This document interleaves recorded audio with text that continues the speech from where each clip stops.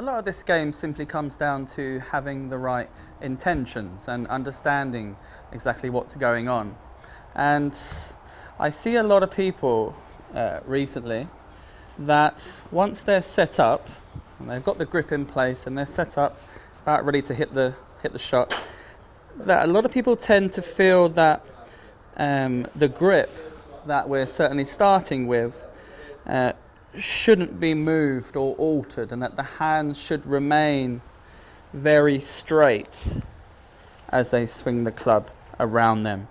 This couldn't be further from the truth.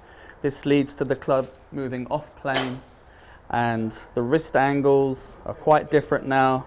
It generally involves a bit of twisting in the wrong way in terms of the hands here and the handle.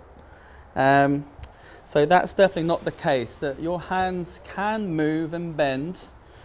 And so what I do, I would start with my normal grip, but that's only a starting grip.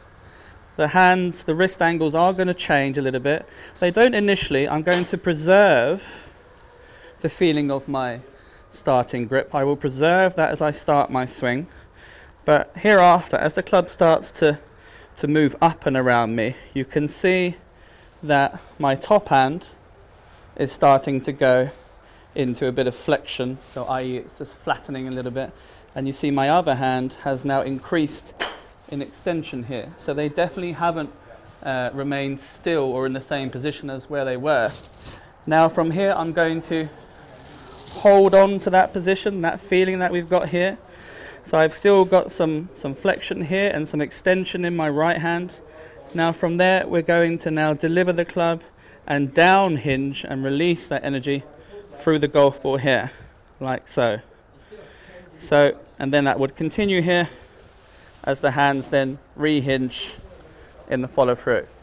So that clearly illustrates the fact that the hands do not remain exactly where they were as you set up to the golf ball.